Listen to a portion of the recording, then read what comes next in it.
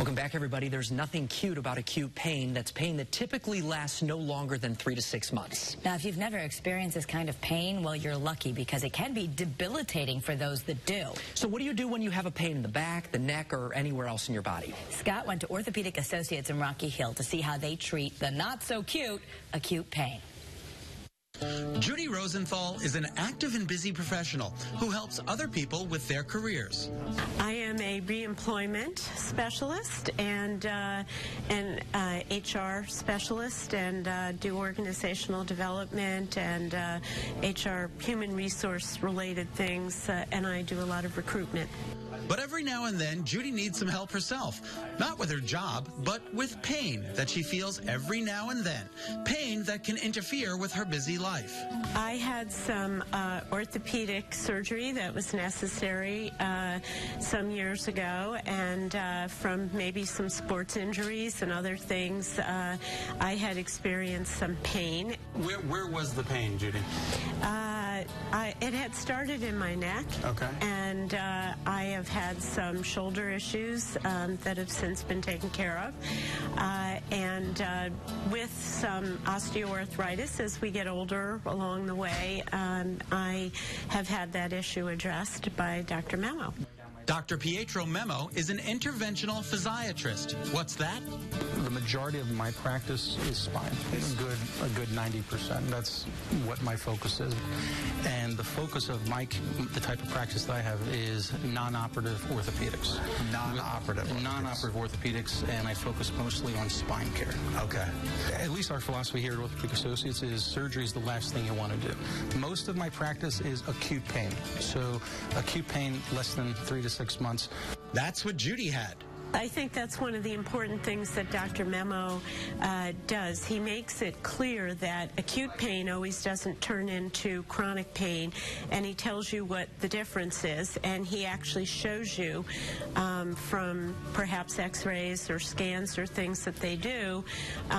Maybe he'll compare what your spine looked like from 3 years ago to what it might look like today and why you're having the changes, and he can make recommendations as to what to do. It might be a lifestyle change, like you need to do these exercises, or let's send you to physical therapy, which is always very helpful, or it might be an injection that might be helpful. Again, while the majority of Dr. Memmo's patients suffer from acute pain, he treats those with chronic pain as well. Mark Zampino's been treated for both. Well, I have degenerative disc disease. I call them the ice pick attacks, where I would just drop and be on my back for 3 days. To alleviate this pain, Dr. Memmo performed what's known as radiofrequency ablation. I'll do a procedure called radiofrequency ablation, where I can literally cauterize that nerve so that joint is no longer transmitting pain through that nerve to your brain. It's sealing it. While that's taken care of, I still have instances where I'm told some of my disc material will start to travel and push against nerves, and it's excruciatingly painful. To treat this acute pain?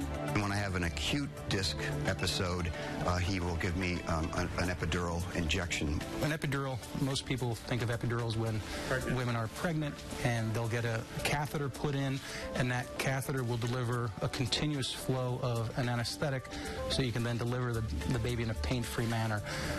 The medicine I put in is going into that space also. However, instead of using a catheter, I'm using an x-ray machine to put a needle into the space.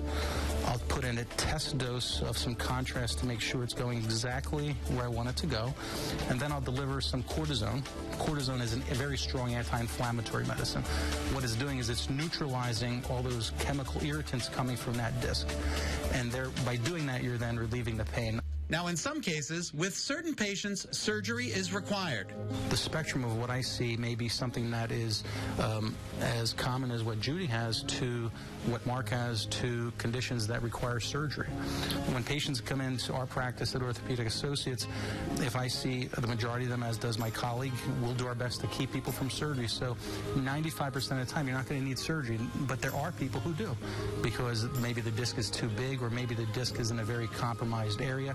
So there are people that do need surgery. There is room for surgery. There's a place for surgery.